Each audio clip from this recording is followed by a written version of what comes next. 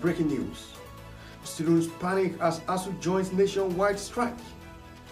I am Isaac Ochai, and this is the news on the hour. Now the detail of the news. The Academic Staff Union of University ASUU has asked its members to join the nationwide strike declared by the Nigerian Labour Congress (NLC) and the Trade Union Congress of Nigeria (TUC).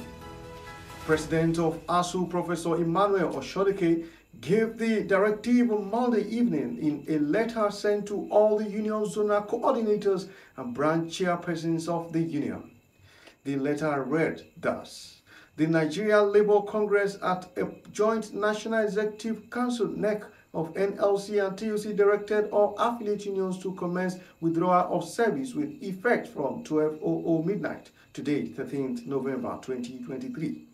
As an affiliate of NLC, all members of our union are hereby directed to join this action of NLC to protect the interests of Nigerian workers and the leadership of the union. Zonal coordinators and branch chairpersons should immediately mobilize our members to participate in the action.